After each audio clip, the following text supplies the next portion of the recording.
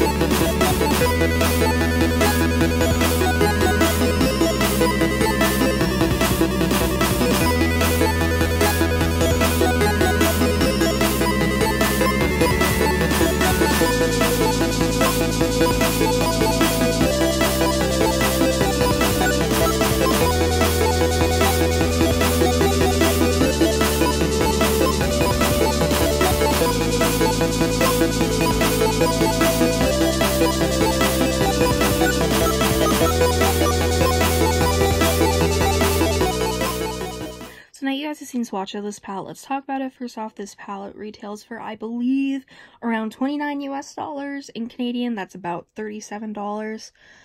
You can buy it on Sephora. I personally bought it off of Sephora Canada, but you can get the palettes on Huda Beauty's website. The swatches are honestly really pretty. Huda's formula can be hit or miss. Personally, the only palette that I've ever had an issue with was the mint one, like the one that had like the minty blues and stuff. That palette was horrible. I did not like that palette at all. But all the other ones I've tried, I've liked. Even the sand palette that I accidentally got, I swatched it and it swatched decently well. And this palette is no different. It swatched very well. Obviously, like, the reason I got the colors were for the purples, which, you know, looking at the overall palette, you can say, well, there's actually not that many purples in it, which, you know, fair. There's about, like, I'd say 3.5, because the shade that doesn't look purple, that just kind of looks like a taupe. It is actually like I'd say like a lilac-y purple. Just barely, like, it's a pinky, it's like just barely. That's why I said there's like 3.5, but you know what I mean. I also did like the idea of the purples with the like red shades, but like the neutral shades are just a no for me. Like, they're pretty, like, don't get me wrong, they're pretty, they're just not for me. That being said, I think this palette is gorgeous. It actually swatched really well. The mattes, like, no issue swatching them whatsoever. They swatched great. This definitely comes off more like, it doesn't like have a pinky tone to it, but it does. It has a pinky purple hue to it, which I think will go very well with the purples. That being said, the purples themselves are stunning, and I'm typically not one to like the blackened base purples with the glitter, but this one is just so stunning. Like, I can imagine using the dark purple and that purple together would be so good. And this this purple as a base with that one on top, I can just imagine that would be so pretty, which is kind of like my vibes for this palette. Like, I love these, especially for fall. Like, for me, this is like what I would envision like a sort of purple fall palette would be. It's really pretty. So this is what the swatches look like with flash.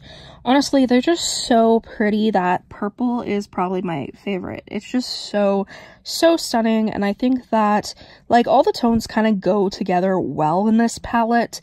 I mean, this warm brown, I don't think it was really, like, I guess it was needed because there is, like, a warm tone, like, glittery, like, bronzy shade, but basically those tones are just not for me. But the reds and the purples are really pretty. As always, swatches cannot dictate how these will work on the eyes, but just from swatching and just from using Huda's formula before, I'm definitely intrigued. The purple with a blackened base is definitely more of like a sheer shade. Like, I personally would probably use the other purple as a base and then add that one on top, just because it is very sheer and it's more so like a glittery topper. if y'all want to see this. Like, it's pretty. Don't get me wrong, it's very pretty, but it is definitely more, like, glittery and almost crumbly, whereas the other purple is definitely, I don't know, it's just a different sort of texture, which is just fun. And the matte purple actually performed really well in the swatch. Usually they're very streaky, but this one wasn't. I've heard mixed reviews on how it actually performs, so I will definitely let you guys know. If you want to be updated on how this palette does work on the eyes, make sure you subscribe and go check the community tab, because that is where I post the update, as well as in the comments below. I'll pin my comment when I have tried it out. But just from swatching it, I'm really excited. I can definitely tell you the first look I do with this palette will be purple. It's just perfect for fall. Like, I can do such, like, a beautiful, like, sultry purple look. And then with, like, the lip, I'm gonna probably do either a gray lip or, like, a deep purple lip. Oh, that'd be so, so pretty.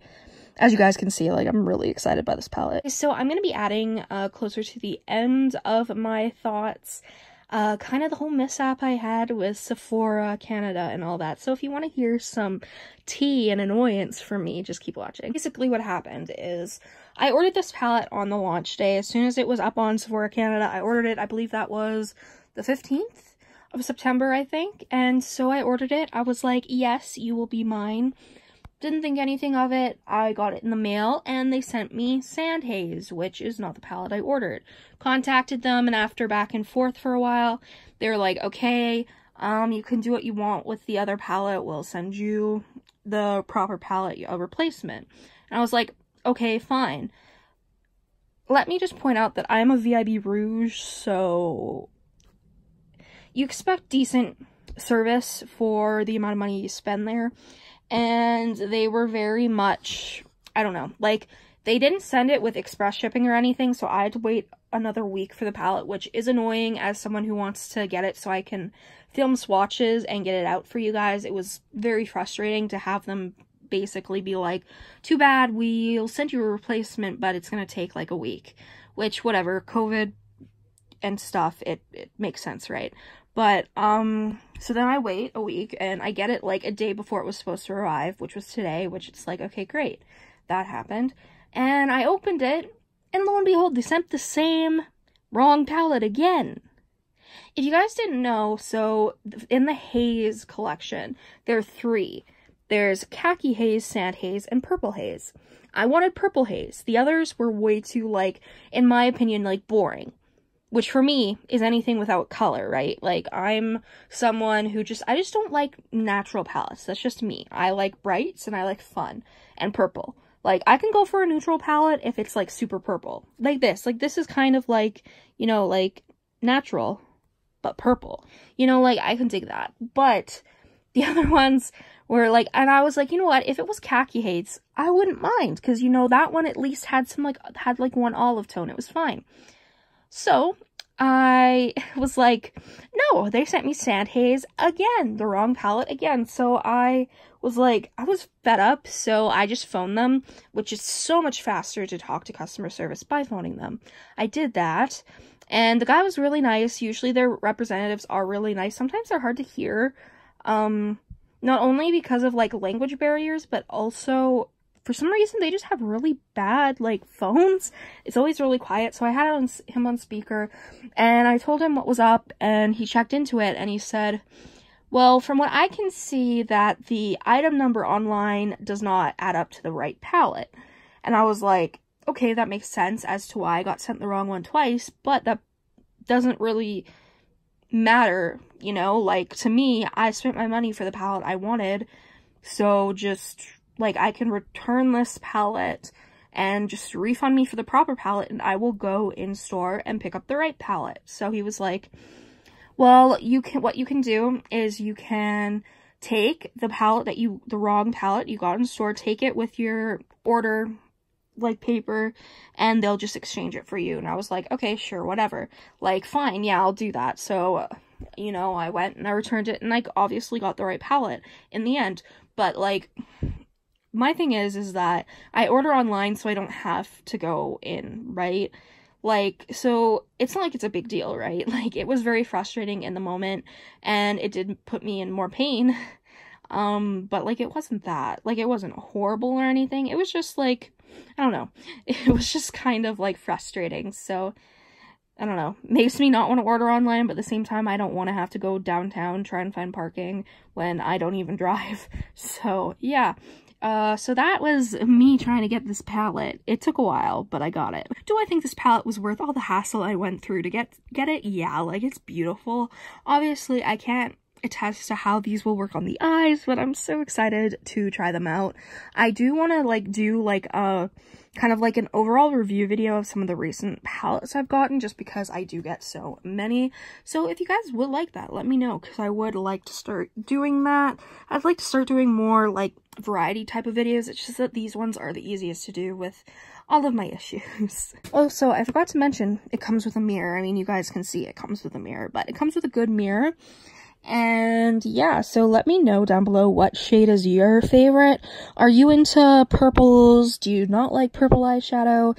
Do you prefer naturals over brights? Just let me know, really, because I'm very curious, because I know a lot of people do prefer natural makeup over, you know, brights, but I'm just someone who loves bright colors, and especially purples, even if they are more like deeper tones. Thank you guys so much for watching this video. If you enjoyed, make sure you subscribe, comment down below any videos you'd like to see me do. Go follow my Instagram, Makeup by Tasha XO, and I'll see you in the next one. Bye.